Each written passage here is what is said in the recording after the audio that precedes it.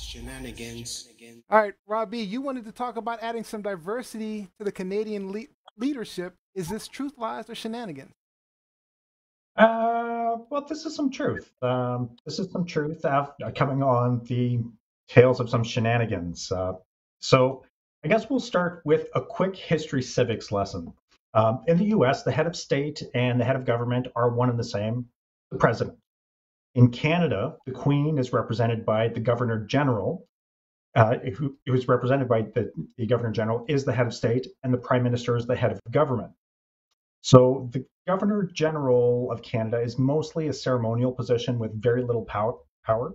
Some of the duties include swearing into office the Prime Minister, the Cabinet Ministers, Chief Justice of Canada, summoning, proroguing, dissolving Parliament, delivering speeches from the throne, signing into effect official documents such as orders in council. So really, it's a lot of ceremonial stuff in the seat of power. We have had numerous First Nations representation as elected officials at the provincial and federal level, but never as the Governor General.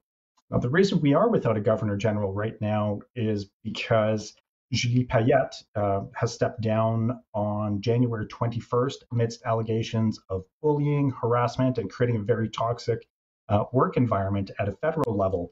So just had to walk away. So on screen, thank you so much, Neo. That is Grand Chief Arlen Dumas of the Assembly of Manitoba Chiefs. And he's gone public saying that he wants to see a First Nations person replace Julie Payette as the Governor General. And the reasoning is that such an appointment would pay respect to the spirit and intent of the treaties between Canada's First Nations people and the Crown. So my question to my co-host is, should Justin Trudeau appoint a First Nations person as the next Governor General? Start with Johnny. Yeah. I feel like I understand that it doesn't hold a lot of power. But I do feel at the same time that it's a respect thing. It's an honor thing. I know that also it's kind of because I know that also in the article is stated that maybe that Canada isn't really ready for that because maybe it's actually sending the wrong message and kind of showing this illusion of progress or something like that, so to speak. So I can understand that, but I feel like, well, is that not part of the progress? Is to put somebody in that position? And although he doesn't have the power to take people out or change laws or anything like that, it's like maybe that influence is giving somebody other Indigenous people, some type of inspiration or some type of confidence to actually affect law and do things like that. So I feel like, yeah, why not let him, hold that position? You make a great point because even if it's false, representation, it's still the visual representation of someone in that position is valuable in itself because, like, if you look at, for example, Kamala Harris being the VP, when young girls see that, that's a significant thing to them, even if it were just if she never becomes president, if she never becomes president of the United States, just the fact that she's in that position still gives young women, young Black girls, young Asian American girls that hope or that inspiration that they can accomplish that. That was a great point, Johnny. Now, Just, so just well, go ahead. Go ahead. On it later. well, I mean, if you want to talk about what she just said, go ahead. Well, I was just going to counter that point with Kamala Harris is qualified, though. Like, I wouldn't want there to be a Black VP just for the sake of having a Black VP. That's not representation. That's a good. And so I appreciate that, even when Biden came out actually and said, one, he was going to pick a female VP, I kind of had an issue with that. I did too.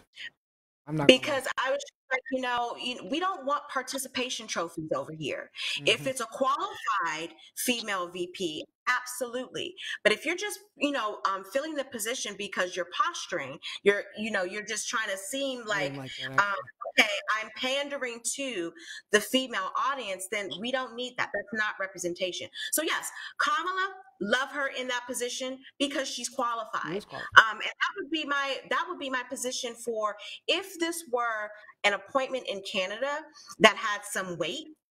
I would say yes. I don't have a problem with picking someone from the indigenous community as long as they're qualified. And I'm sure there are tons of qualified people from that community who could serve in this position. But don't throw people a bone. People don't want to be thrown a bone. That's patronizing. It's offensive, and like some people say, it makes people give people a false sense of security. Okay, so we put a Native American in this position. Maybe they'll be quiet. Maybe it will pacify them. Maybe they will shut up now. That's not what we want. You want someone in there that has merit and that can do something. So yeah. So to answer your question very quickly, Rob, yes, I do think it's a good thing, and hopefully in the future it will lead to consideration for people who have experience from that community to be considered. That's what we want. That's what we want. I like Dario Winter's response to you, by the way. He said, but he knew women who were qualified for the position before he made the announcement, which makes sense, actually. But he knew women who were qualified, but so he knew he was going to pick a qualified woman. He just was saying that I'm going to pick a woman. What if there was a more qualified man? What if there was a more qualified black man? We've never had a black male vice president either. I mean, he did box himself in, and I personally didn't like it either at the beginning. I mean, don't get me wrong. I'm happy with with Kamala as our VP. But like you said, I don't like those type of statements, especially since I think Biden was pandering.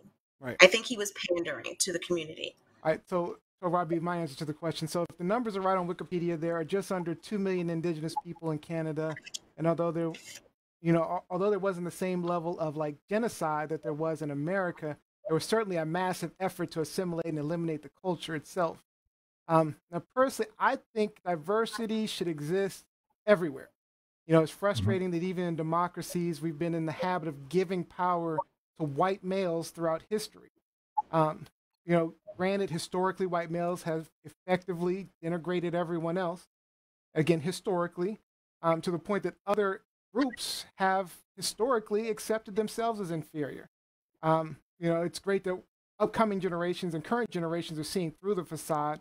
So when we see Biden diversifying his cabinet, making the statement that power and capability does not and should not depend on the way you look, I think other countries like Canada should definitely take note of that fact. I understand Lizzie's counterpoint. We just don't want anybody in those positions. But the fact remains, there are qualified people for those positions if we're looking for those qualified people in those groups. But we've eliminated those groups for so long that we can't even find. They're not finding them because they're not really looking where they are. And then, of course, a lot of those groups, even indigenous groups, have been held back. So the qualifications are. There's fewer qualified people because of, a lot of the problems. No, RB, I know you didn't get to really respond to your own question, so about 30 seconds. Sure. So yeah, naysayers will say that it is a token position with all the symbolism and none of the power. But like you've alluded to, representation is key. And having the ear of those in power should not be dismissed, and it can yield significant benefits when you're working towards resolving existing inequities. Just like Biden's cleaning house and appointing a variety of members to different positions or supporting positions, he's bringing that diversity. I believe that having a First Nations Governor General will be a good step towards reconciliation. It doesn't fix the history of treaties not being honored, land and resource disputes, racial issues, but it's a start. Representation and influence are key factors in affecting change. I think the way to resolve that is just not to pick a token, not to just pick someone who is going to be a seat filler. Like I said, pick someone from that community who has merit, who has some history, who can make a difference, who has a voice. Like, we talk about, Biden saying that he wanted to, have a woman as a VP. I mean, he could have easily picked Candace Owens. He could have easily picked, a female comedian. He could have easily picked any woman that had no merit, no right to be the vice president of the United States. I think he knew when he made the statement that he didn't intend to do that. But that's you open it up to that type of interpretation. Like, I don't even think he needed to make the statement to begin with. And Rob, I think that's completely different than what you're talking about here. But I don't even think he needed to make the statement to begin with. Like, if you have women that you are thinking about for VP, just pick the woman. We don't need some grandiose stuff. Yeah, I agree with that. I still agree with it, even though I'm still making the counterpoint. But Daria Winter says, no. He was not pandering. Women nor people of color have not been overlooked because they are unqualified. These are the excuses people use to ignore qualified women and minorities. Mike Winter says, go ahead. I disagree, Daria. I know you. Respectfully. Mike Winter says, genocide in Canada versus genocide in the U.S. was pretty much the same as far as I know, maybe not in the coldest part. I don't know if it was the same. I don't know Well, the numbers are different. Yeah. The numbers are like the population numbers are different. So, and again, I don't think we should compare. That's not something. I agree with you. We shouldn't. Yep. All right. Jacqueline Robinson says Biden and his team seriously vetted potential running mates before deciding to say that. Liana Jones says not just Black or Asian American girls, all girls. George Fournier said, excellent point, Gianni. Excellent point. Vanessa G says, would be a good step to reconciliation. However, First Nations people do not necessarily pay homage to the Queen, nor recognize the Queen's power in Canada. So there is a conflict of interest. All right, now, speak on it. Speak on it. Excellent point, Vanessa. Excellent point. All right, we got to get on to the next hot topic. We are way behind on time. All right. Truth, lies,